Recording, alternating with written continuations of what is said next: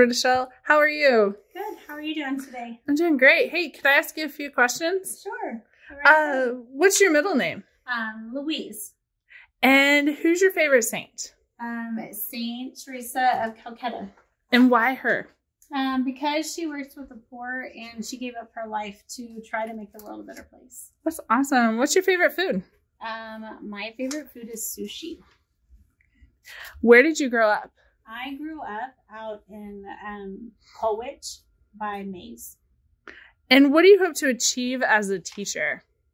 I want to make sure that each child is seen and heard, and make sure that they develop problem-solving skills and that they get the best science education possible.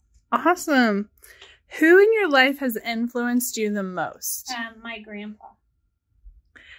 Do you have a favorite scripture passage? I think that shifts over time, but currently mine is Matthew 7:5. It's the one about taking the log out of your own eye, and then you'll see clearly to take the speck out of your brother's eye. Would you rather go 30 days without your phone or your entire life without dessert? Definitely 30 days without my phone. If you got stuck in an elevator and were forced to listen to only one song, what would it be? I think it would be I've Got a Dream from Tangled.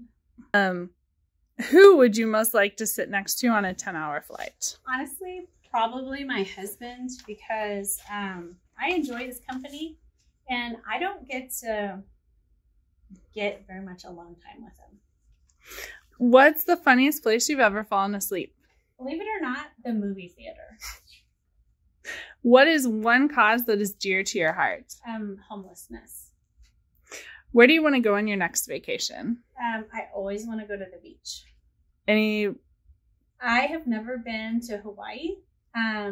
So that is one of the beaches I really want to go visit. Awesome. Do you have a favorite app? Yes. I love Pokemon Go. Awesome. What's the best thing about being at Blessed Sacrament? Being home. What was your first job? My first job was being a babysitter. What is your favorite book of all times? It is Cannery Row by Steinbeck. If your life was a song, what would the title be?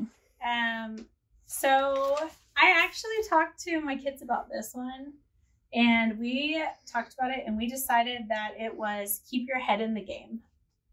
What's your worst habit? Not always standing up for myself.